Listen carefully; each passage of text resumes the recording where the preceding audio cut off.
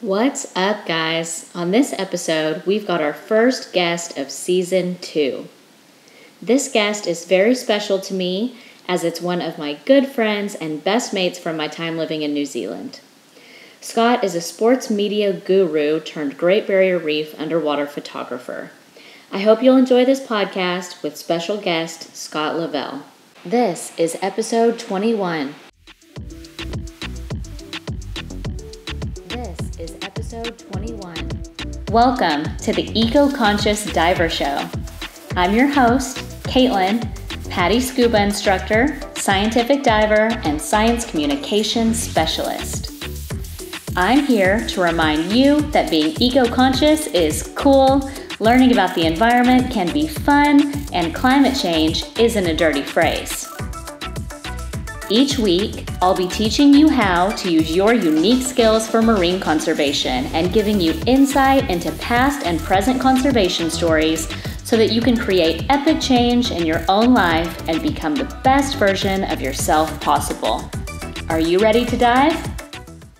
Hey, Scott, how are you doing? Hello, Caitlin. I'm very good, thank you. Thanks for inviting me on. I'm a bit excited and nervous, but yeah, it should be good fun. Awesome. Well, yeah, I'm so excited to have you on. I know this episode is a little bit special because we've known each other for a while now. We were actually flatmates in New Zealand. Yep. Actually, after that, we both went on to become scuba instructors. I know, yeah. No, I didn't expect that for myself. I know that was always like a massive dream and passion, even when you're in New Zealand. But yeah, I never saw that for myself. So maybe that was a bit your fault as well. That's awesome. Yeah, and then you actually ended up going to a place specifically, for photography and videography, right, on the Great Barrier Reef. It's so awesome. It's crazy to think like the things that we've done since we lived together, Yeah, no, it was really cool. Like obviously my background was in video and photography, and the diving was just basically an accident. So to be able to combine the thing I loved and bring that into the diving world, yeah, it was an absolute dream, but I'm sure we'll go into that in a bit more detail later. Yeah, for sure. So we'll start with the intro question, which is, what is your favorite marine species and why? Well, I was speaking to you just before we came on because I was a bit nervous because I'm not the most knowledgeable. I'm not going to know every fish out there. So it's going to be a basic answer. But coming as a photographer, it has to be a turtle. Like whenever you saw a turtle, that was always the winner. That brought in the money and made everyone's day. So you knew if you got a picture with a customer and a turtle, that was always going to be a winner of a photo. So yeah, I've got to say the turtle. It's pretty basic, but yeah, that's what I'm going with. No, that's for sure. And it's definitely majestic when you see a turtle, like, going up for air. I feel like that's such a majestic moment. But it's funny you say that because one of my favorite photos I have from the Great Barrier Reef is actually a photo of me with a turtle. Yeah, no. And I saw, hundreds of turtles, but I still got excited. Every time I saw a turtle, I was still like, it still gave me that same buzz every time I saw it. So yeah, it's so beautiful. I love it. That's so awesome. Yeah, there's definitely some creatures that you just can't get over. It's like every time you see a dolphin, it's also pretty majestic too, right? Yeah. It's old. Cool. So let's jump straight into it. How did you get into scuba diving, and also how did you get into underwater photography? Take us through that story. Yeah, so it was all a bit of an accident, really. But I got into diving through a mutual friend of ours, Ryan, who we also lived with in New Zealand. And I wasn't really interested in it at all. I was on holiday in Thailand with him. We'd sort of just started traveling together and became friends. And he'd met someone in my uncle's bar. My uncle's got a bar out there, and someone had come into his bar. And Ryan was already an advanced scuba diver, I think. And he was like, you've got to give it a go. You've got to give it a go. And I had no interest at all, no interest. But he was going. I didn't have anything to do for the next couple of days if I didn't do it. So he dragged me along to this open water course and pretty much changed my life, really, looking back at what I achieved afterwards. Yeah, so if he hadn't dragged me along to do that open water course in the first place, life could have been very different. And then it led me to I did my advanced, I did my everything up to my dive master. I still did that in Thailand. But I came back to England for a bit after traveling for a while, and then decided to go out to Australia. And again, it was an accident. I didn't really know what I was going to do out there, but I knew I had this dive master qualification. So I thought, you know what, I didn't want to do a proper job. I'd done that in England for a little bit. I didn't want to sit at a computer.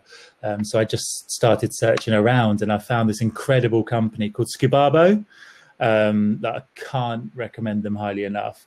And they do dive master traineeships where they train you up, you go on the boat, you take photographs for them, make them some money, and in return they pay for you to become a scuba instructor. So like, I felt like they were getting the bad deal. Like, yeah, I was getting to take photos and become a scuba instructor and get a little bit of money, and yeah, they were covering all my costs. So I was like, it was incredible. So yeah, if there's anyone at the dive master stage at the moment in Australia traveling, I'd highly recommend getting in touch with Scubabo. Yeah, because yeah, they're incredible. That's so awesome. So you definitely got spoiled early on. Like, I know. in Thailand, and then went straight to the Great Barrier Reef. It's like, that's why I'm never going to dive in England. Yeah, I've come back and I'm like, oh, you could do diving here, and I'm like, nope, absolutely not. You have to get dive suit certified. Maybe. It's going to be a challenge, but yeah, we'll see. We'll see. Well, I have heard the photography in England is pretty special because they have megafauna. So like, the giant squids and stuff like that. So it can be kind of insane. It's tempting, but at that time I'm such a wuss for the cold. And I think below like Australia temperatures, and I'm like, oh, I'm not sure. Cool. So what was it like working somewhere like that, doing underwater photography? It was so good. Like, I loved it so much, and I'll never be able to say how good it was. But the main reason I've done both the things in my life, video and TV and diving, were for the social elements. So as much as I love sort of filming and editing stuff, or scuba diving under the water, like I say, I'm not an expert at all the marine creatures. It's always been about the social element, and the people that have been around, and I've been lucky to sort of surround myself with great people. And it was the same again, like living on a boat. We'd go and live on the boat for 5 days a week. So you're out at sea in Cairns, Australia, Great Barrier Reef, 5 days a week, diving 4 or 5 times a day, and just surrounded by similar like-minded people, traveling, and being again 3 or 4 great meals a day, beautiful sunshine, and the lifestyle was incredible. Like, I know people are probably questioning why I've come back now, but it's a lifestyle that I don't think I've told people since I've come back, I'm never going to get a better job ever again, and I'm kind of like accepting of that. I'm like, underwater photographer on the Great Barrier Reef, done, cool. I just need to find my next thing, and and be content with that. That's so cool. You totally brought me back to our time in New Zealand, saying like all the cool people and everything. You would always say that. I've always been about that. I think whatever you throw yourself into, whatever your passion is, as long as there's good people there, then you'll always have a good time. It doesn't matter what you're doing, what job you're doing. And I think especially in times like this, when obviously life's a bit tougher for everyone, like it doesn't matter if you're the guy working at the supermarket or still working on the Great Barrier Reef. As long as the people are good, life's always a lot easier when you've got good people that can make you laugh and smile. Yeah, absolutely. Yeah. And that's one great thing about just the dive industry in general. When you're in underwater photography, you're definitely a sector of the dive industry as a whole. And it just attracts so many different types of people, all sorts of different backgrounds, educations, where they're from. I feel like I've met some incredible people that I wouldn't have met elsewhere just working on dive boats. No, definitely. Because that was the bonus of being in Cairns. Like, everybody I met that wasn't working on the boat was on holiday. So like everyone was there. You don't go on holiday to have a bad time. Like, everyone was there because they wanted to have a good time. And also, like, I know people will say they're not vain, but everyone's a little bit vain and everyone loves their picture being taken. So I feel like the underwater photographer was always like the most popular person on the boat, because he's the guy with the expense, or he or she is the guy with the most expensive camera on the boat that can take the pretty photos. So that was always a benefit as well, that you were probably the guy that everyone wanted to come to. Yeah, for sure. I mean, this just reminds me of when me and my parents were on the Great Barrier Reef diving, and we got the best photos of like our family and just everything. And I remember us I remember what the girl looks like. You're right. She was like the most popular boat. I don't even remember what our dive guide looked like, Yeah, that's it. Like my dad was like, let's go give her a good tip because she got such great photos. No, that's cool, because you have the opportunity to make someone's holiday, which is really cool. They're going away with something and taking something back that people would say, oh, I'm going to get this put on a canvas in my living room, or like I'm going to get this printed, or I'm going to do this or that with it. I'm going to show my nan. And that's just really cool that there's several probably houses around the world with like a photo I've taken that I'm unaware of in someone's living room right now. And I think that's pretty cool. That is really cool. You get to be a piece of their life, Yeah, I like that. Yeah, I like being able to affect people's lives in a positive way. That's awesome. So, because I'm always looking to, provide value and give back to people who are interested in getting into these fields, I'd love to ask you, if you have any tips for people that are interested in breaking into underwater photography. Yeah, but I think it's obviously so much easier now these days as well, with the accessibility to equipment. Like you've got the GoPro and everything like that. In terms of breaking in, like I said, I'd definitely recommend the route that I took with Scubabo and doing the Dive Master internship, because they gave me so much freedom. It was like day one, like the camera's probably worth about $10,000, it's a lot, but they had so much faith and belief in me from day one. They're like, here's the camera, this button does this does this, and this, and just having that, it just made me feel a lot more relaxed about the situation going into it. But in terms of, if you're not going to take that route, there's so many cameras out now. So there's so many cameras out there now, like the GoPro and various other small cameras, like the camera you've got. Is it the TG5? Is that you've got? TG6. TG6, sorry, okay. That allow you to just have that sort of entry into underwater photography. And because they're digital, you can take hundreds and hundreds of photos. Like that's what I can say. I've taken thousands of photos, but you're probably only going to see about 100 of them, because thousands of them are all so terrible. So I think that's what I loved. It was about tweaking the settings and getting a bit better and like working out what worked for you.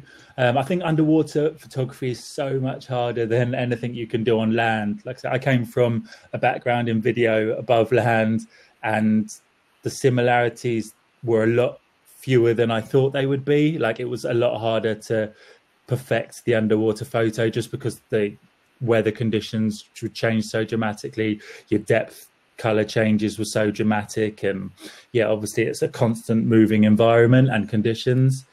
So it was tougher to get used to than I thought. But like I say, just keep taking photos, take as many as you can, and play around with the manual settings. That's what I'd recommend people getting into. People that came on the boat, I'd always get your manual settings in, take a load of bad photos, get slightly better, and get a red lens. That's the amount of people that wouldn't buy a red lens from me on the boat because of that. I think they felt that I was maybe like conning them out of it. I'd try and convince them to buy this random bit of red plastic, and it's like, you want me to give you money for a random bit of red plastic? And I'd be like, well, go for a dive, come back, we'll have a look at your photos, and then I'll get you to buy this red lens off of me, because I wasn't conning anyone out of anything. It didn't really benefit me selling a red lens because, well, they were so cheap anyway, and I wasn't getting commission off red lenses. But I'd always say, please, if you haven't got them, please get the red lens, because it's gonna add a world of difference to your photos.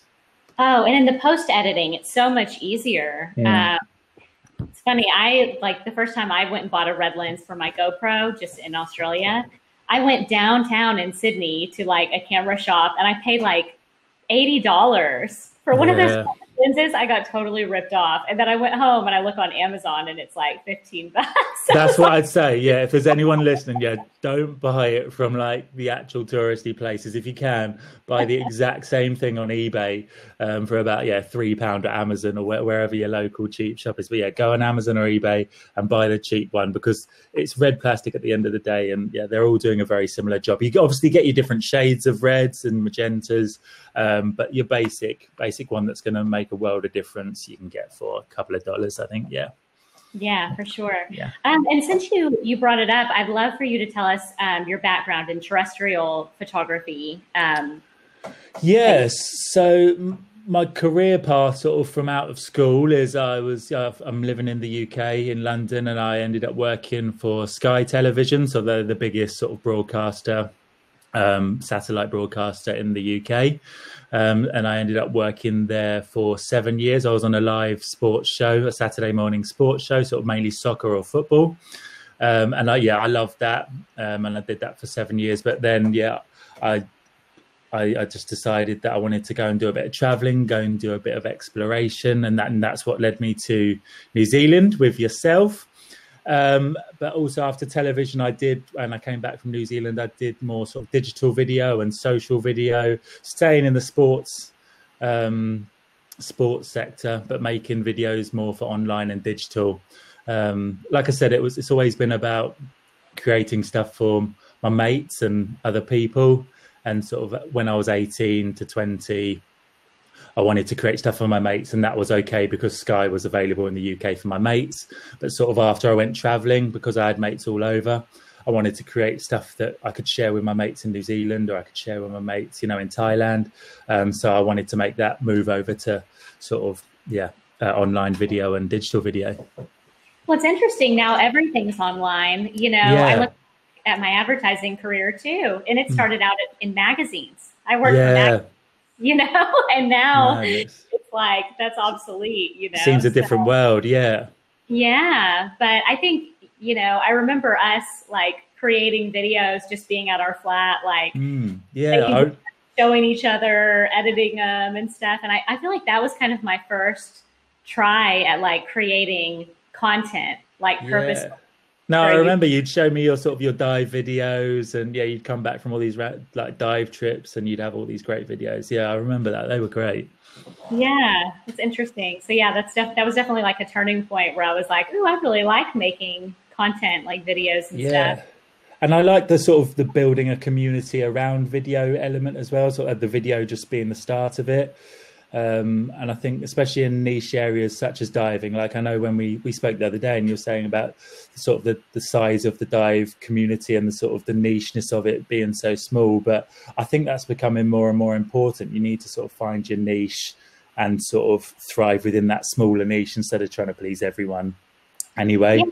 And I think, being able to create a community around one passion, being diving, is great. And video is becoming more and more important to being able to create those communities. Well, particularly with the sort of the growth of your Instagram page and various other things. Yeah, for sure. And I mean, not to get too much into the marketing of it, of course, but there's a lot of noise out there on social media. The internet is completely flooded with everything. And so, niching down, as they call it in the marketing world, claiming a small sector of an industry, and in my case, particularly, marine conservation within scuba diving. It's a good way to really reach the target people that are going to enjoy what you're putting out there. So, it's the scuba industry is getting bigger. I can definitely tell, just with the growth of all these different communities. Girls that scuba. Love that.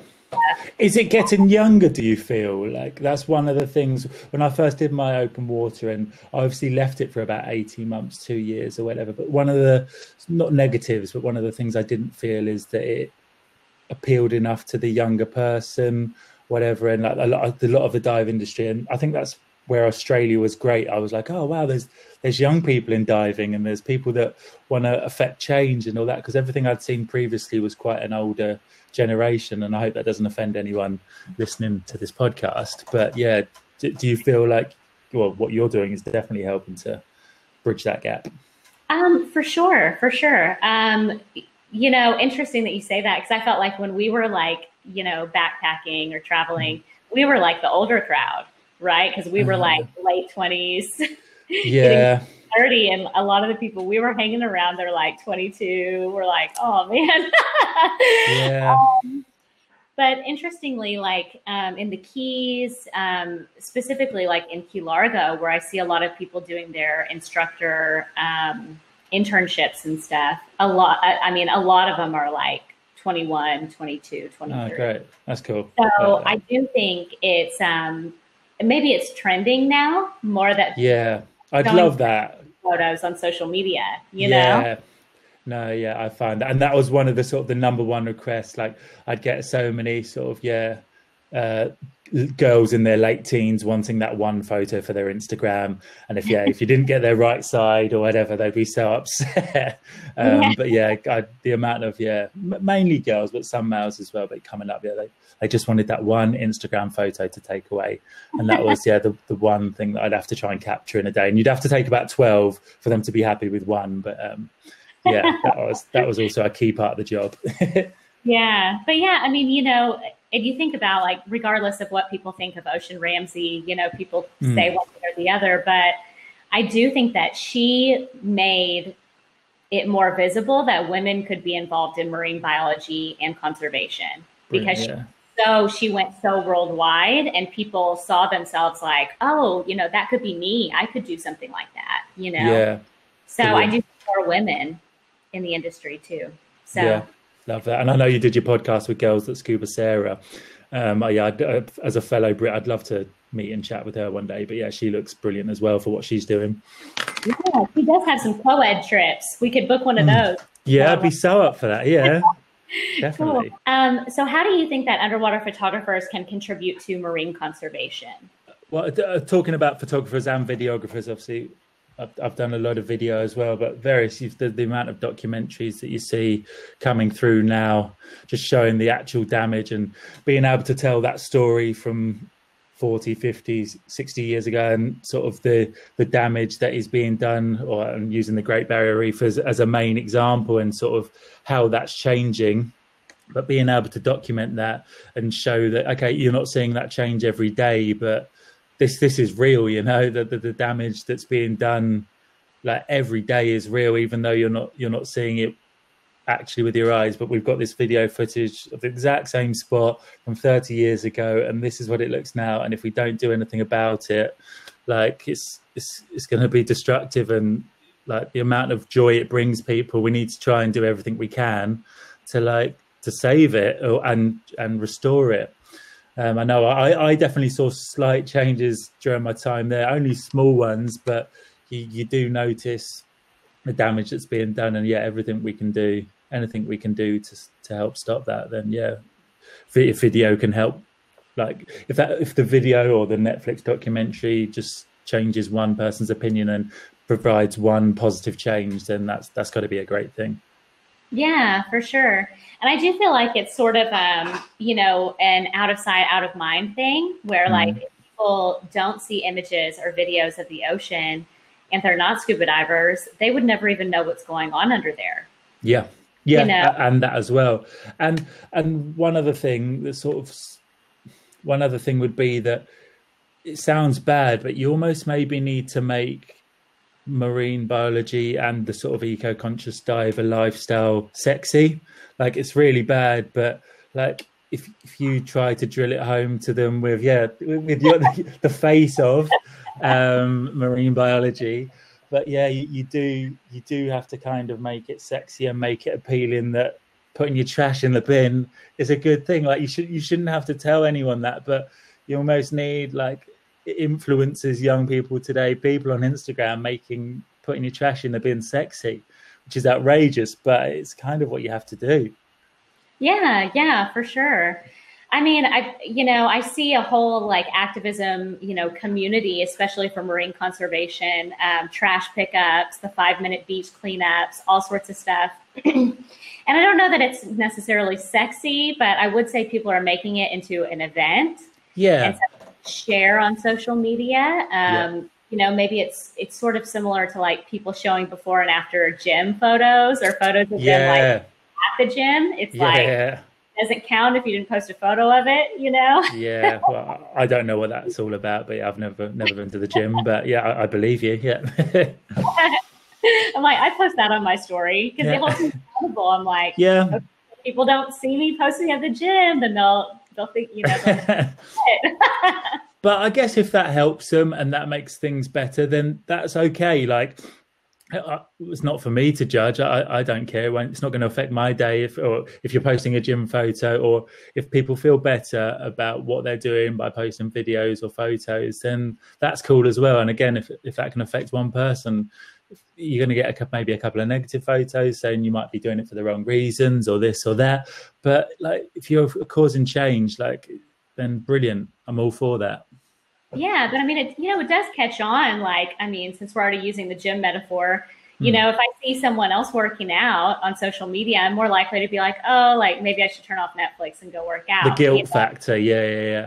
So it's like, if you see people doing like a trash pickup on a Saturday, then you're kind of like, oh, maybe I should go do that. You know what I mean? Yeah, definitely. And that's what I've loved that I've seen that you've done various trash events and getting people over for a few drinks after. And I think, again, creating that social element, that's, I think, what's needed just to make it relevant and cool for today's generation, really. Yeah. Did that make me sound old, today's generation? But yeah. I mean, we're definitely social creatures, and if the pandemic hasn't shown us anything else, it's definitely that we have found to connect with other people more than ever before online, because we crave being social with other people, So.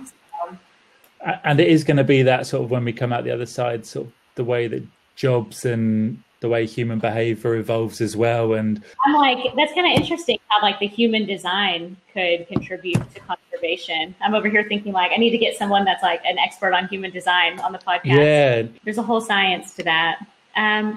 So of course, if you guys have been following along on social media, or you're subscribed on the email list, which you should be, you have probably seen a little bit about our upcoming underwater photography course. It is called Eco-Conscious Underwater Photography. And Scott and I have teamed up on this. He's more the photography and I am the eco-conscious side. But we take you through really an entire introduction into underwater photography and how to do it with marine conservation in mind. So we're really, really excited about this. Scott, do you want to tell them a little bit about some of the things you've contributed to the course? Yeah, so the things I've been most excited about that I've done so far is the various sort of Lightroom tutorials I've done. So we're going to be going through the basics of Lightroom, and then some more sort of advanced tutorials at tweaking your underwater photos and sort of the speciality behind underwater photography, like we spoke about previously. We're also going to include some Lightroom presets, some gear guides, I guess you could call them, sort of some cameras that we would recommend, and tips on how to use them. There's going to be enough content to keep you busy for the rest of this pandemic, so that once we come out of it and we get back in the water, you can go and buy a new camera and go and put your skills to the test. Yeah. And, the most common question I've actually gotten about the course so far is, do I need a camera to purchase this course? No, absolutely not.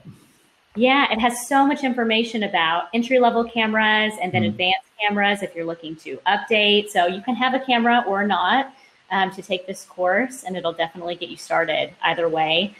We also go deep into marine conservation and the history of it with underwater photography, and also into how to share your photos online for marine conservation and even how to monetize them. So there's a lot of value in this course. You can find the link to it at www.eco-consciousdiver.com/online-learning.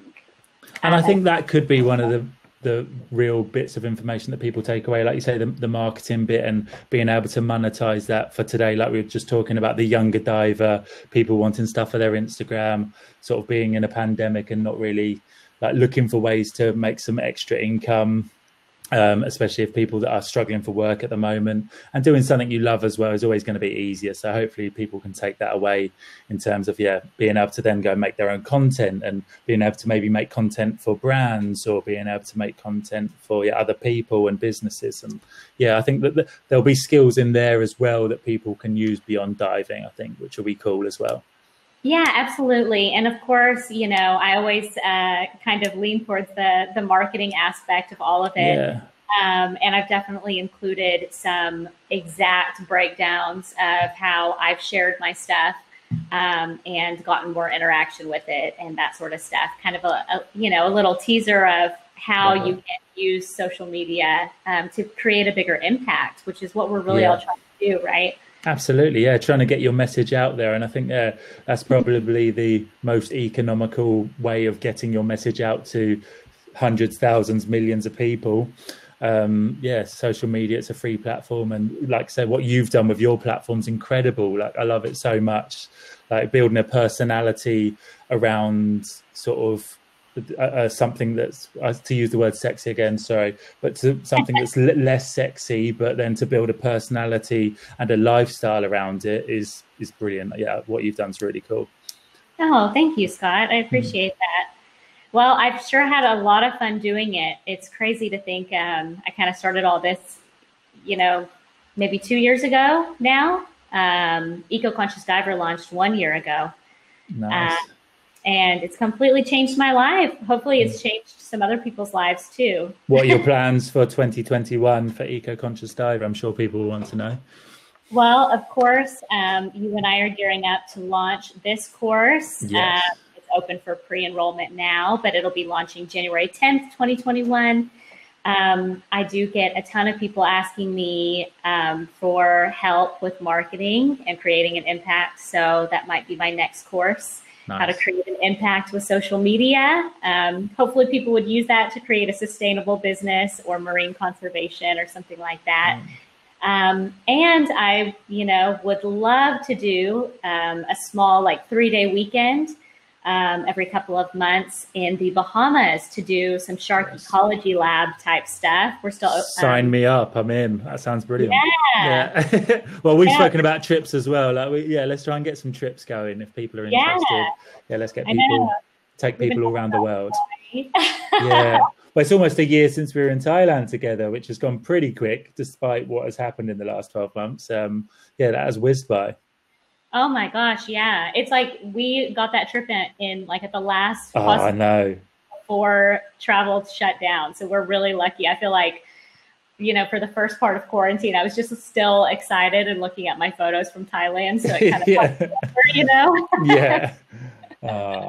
No, we'll be out there soon. So 2021, we'll get a few trips in and we'll make sure those happen.